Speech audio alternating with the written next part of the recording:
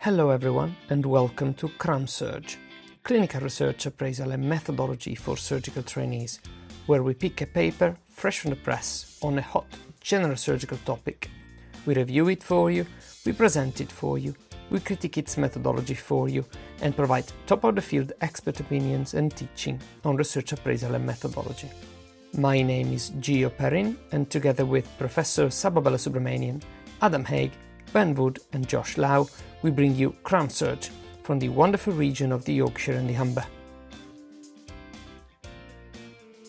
Welcome back everyone.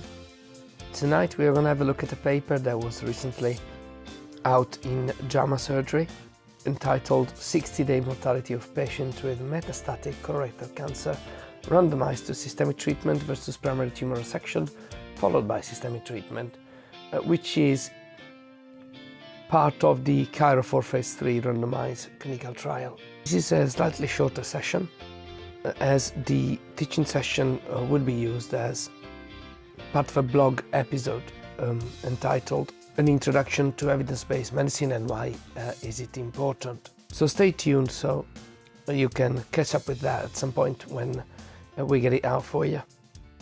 I'll leave you to it. Great. So I'm Felix. I'm a junior clinical fellow in general surgery at Huddersfield. Just to introduce myself.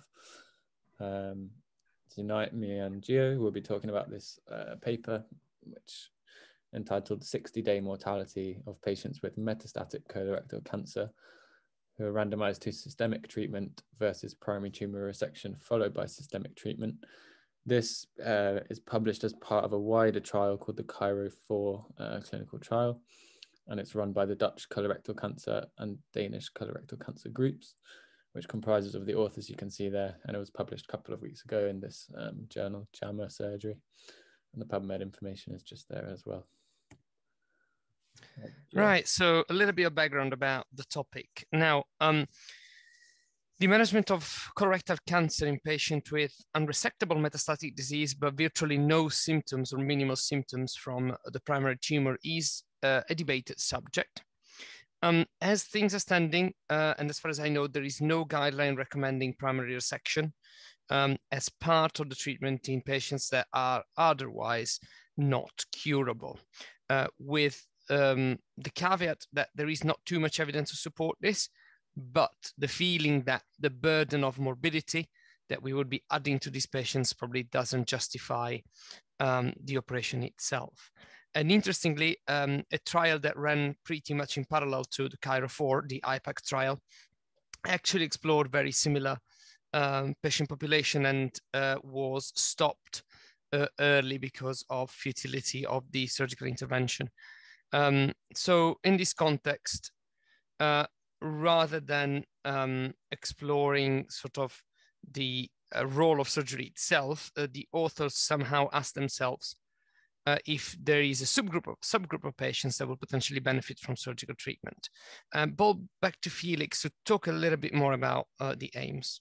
Yeah, so the overall question they're asking is there a difference in 60-day mortality between systemic treatment only versus primary tumor resection followed by systemic treatment in patients with metastatic colorectal cancer who are being treated with palliative intent?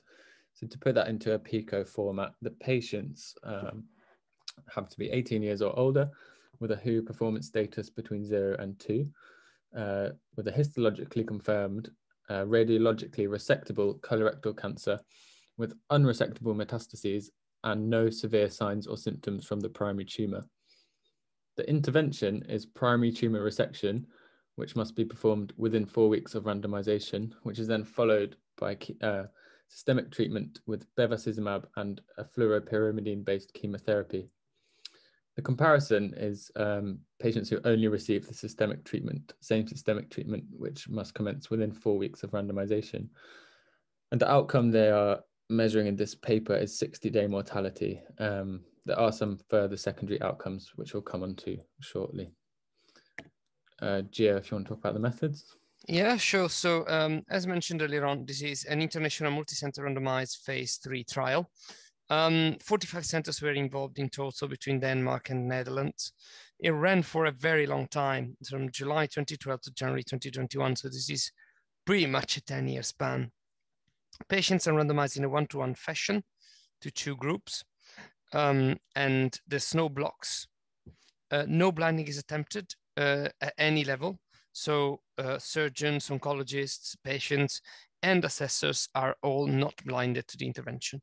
The authors do use minimization to kind of obtain homogeneous group in terms of number of metastatic sites, serum LDH, WHO performance status, institutions where the patients are treated, and location of the primary tumor. The 2 groups, as Felix mentioned already, are systemic treatment only with chemotherapy, or primary tumor resection followed by systemic treatment. So the outcomes that the authors report about in this paper are not the outcomes that were originally described as the main outcomes of the CAIRO4 study. So the authors focused on 60-day mortality, and as a secondary outcome, they look at association between patient biochemical characteristics and 60-day mortality within each treatment arm. So basically trying to identify patients that are more likely or less likely to die based on patient or biochemical characteristics themselves. And they also aim at comparing adverse events, which are sort of standardized in their recording between the 2 treatment arms within 16 days of randomization. Now, if we have to be a bit more exact, we would say that all of these are secondary outcomes. They were actually not planned as outcomes in the original study design. So the authors do not provide any sampling calculations, any sample size calculations, because the study is not designed specifically to look at this. And we can talk about it later in more details. Ball back to you, Felix. Yeah, so they recruited 198 patients who were randomized into 2 arms, as we've described, 99 patients in each. To start with the systemic treatment arm, they included 99 of these patients in the intention to treat analysis. 3 of the patients then became excluded because they needed emergency resection. Although it's interesting to note that this was left up to the discretion of the treating center. And as we mentioned before, they included 45 centers in the study. And then 6, they mentioned in the paper that 6 patients in this arm underwent primary tumor resection owing to symptoms. So we can therefore only presume that 3 patients had both the systemic therapy and the primary tumor resection, but it's not something that they really elaborated on in the write-up. 96 of the 99 patients received their systemic therapy within 60 days as planned. In the primary tumor resection arm, there were again 99 patients. 2 were excluded immediately. 1 had no evidence of metastatic disease at initial laparoscopy, and 1 was never actually consented to be a part of the study, and then they effectively withdrew consent immediately, so they were excluded. So 97 included in the intention to treat analysis. Of those, then 7 were excluded for various reasons, which you can see there. When we were reading through, we couldn't quite work out what is the difference between patients refusing to undergo surgery once they've been included in the intention to treat population or before, and we felt that they might have excluded these patients for essentially withdrawing their consent. 66 of the 97 patients, so 68%, received their systemic therapy within 60 days, and 68 had laparoscopic procedures. These tables demonstrate the characteristics. The salient points are on the left-hand side. In the primary tumor resection arm, there was a male predominance in the study, and this is important, as the authors mentioned later on, that they have reviewed a pooled analysis of 26 randomized controlled trials, which have shown men to have a worse prognosis as compared to women, although they do state that this is a small difference. The rest of the characteristics and parameters are well matched for patient characteristics. And on the right there, you can see the different procedures in the primary tumor resection arm, which patients underwent. And important to note, quite high stoma formation rate, which I think Gio will mention again later on. Gio. Right, yeah, so as you can see on the graph on the left side, there is a clear difference between the two groups in terms of 60-day mortality. 3% in the systemic therapy group, 11% in the surgery followed by systemic therapy group. And this results in a statistically significant p-value of 0.03. On the right side, you can see why the patients that died in each group. So in the systemic therapy group, you can see that they either died because of progression of disease or toxicity related to treatment or a complication related to the primary tumor, such as a colonic perforation. In the surgery first group, you can see that only one case was actually directly linked as a surgical complication. 4 patients had rapid disease progression after surgery, 2 died even before having surgery, and 4 died as after starting systemic therapy, either as a result of toxicity from the therapy itself, or for sepsis, or for unknown cause. That sepsis was not neutropenic, therefore was not put down as a complication of chemotherapy. Ball to you, Felix. So in the secondary outcomes, no patient characteristics were found to be statistically significant for increased 60-day mortality within either arm. That's patient non-biochemical characteristics. In the systemic treatment arm, serum albumin was found to be significant predictor for mortality with a p-value of 0.04. And in the primary tumor resection arm, LDH, AST, ALT, and neutrophils were all found to be statistically significant predictor of 60-day mortality. They also noted that these parameters, when combined, increase the risk of mortality. As Gio mentioned a bit earlier, there is no mention in any of the secondary outcomes about quality of life, surgical morbidity, or progression-free survival, which did make up part of the initial protocol when it was published in 2014. And then the other secondary outcome was adverse events, of which none were found to be statistically significant. So in terms of the limitations that they reported themselves, they noted the small sample size. In their initial protocol, they aimed to recruit 360 patients according to their power calculation, and they've only recruited 196 in this study. Not all patients underwent the allocated treatment as planned, although they say that the results were borne out in the intention to treat per protocol analysis. And there was gender imbalance, which they've commented on as well. So Gio, if you want to talk about the other limitations we observed. Yeah, there's a few things that we picked up as we were going along. So as mentioned, the inclusion criteria interpretation is left to the local researcher, which means that different surgeons might be assessing similar patients and determining whether they are about to develop symptoms that require surgery, already have symptoms that require surgery, or they're unlikely to develop symptoms that require surgery, which means that some patients might be, the same patient in 2 different centers might be included or excluded.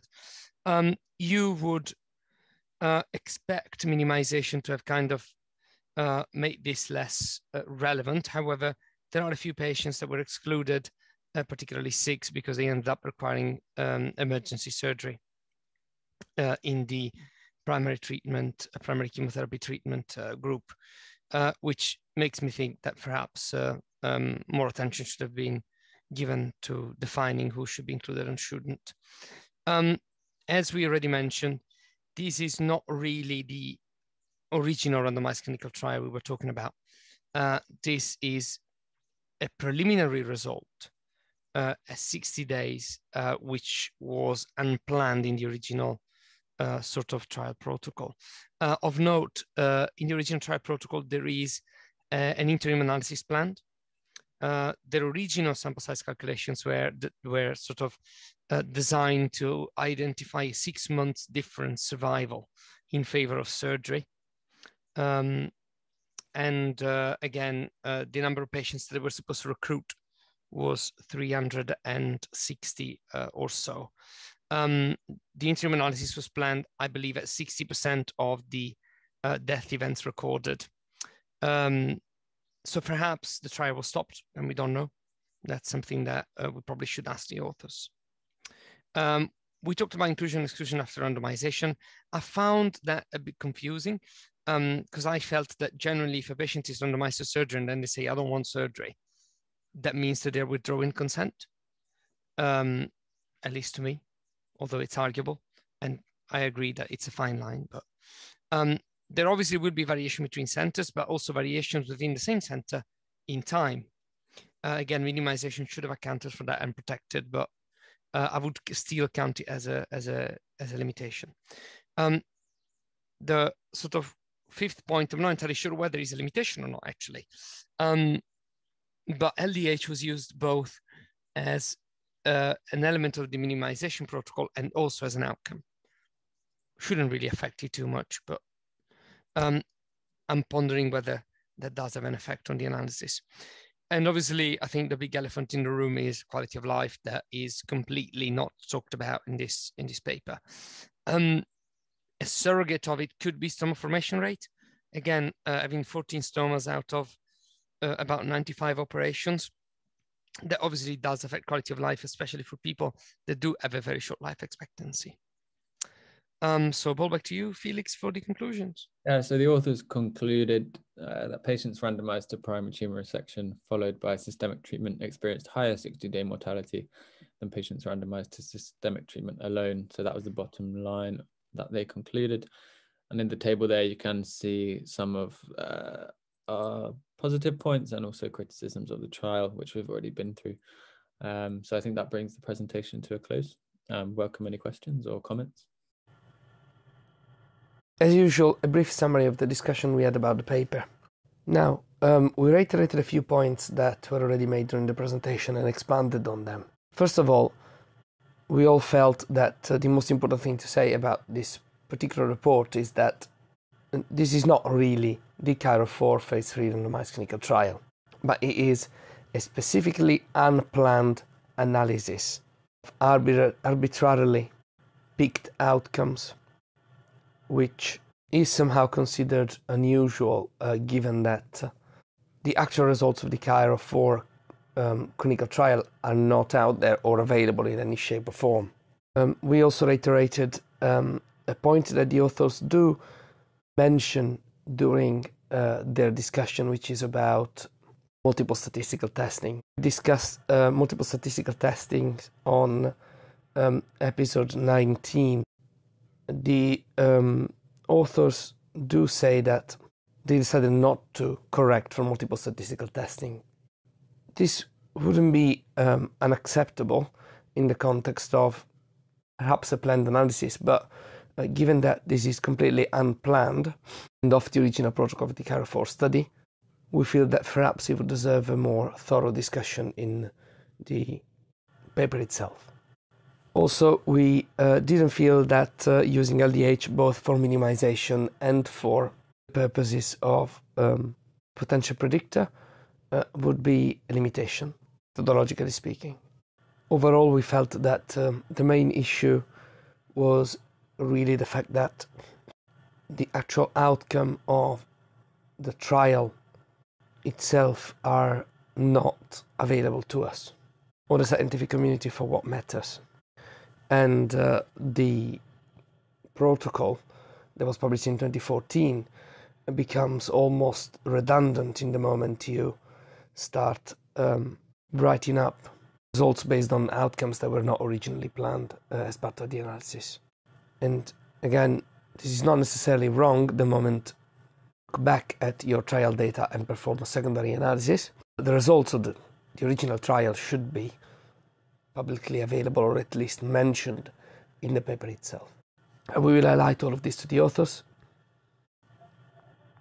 and we'll obviously let you know.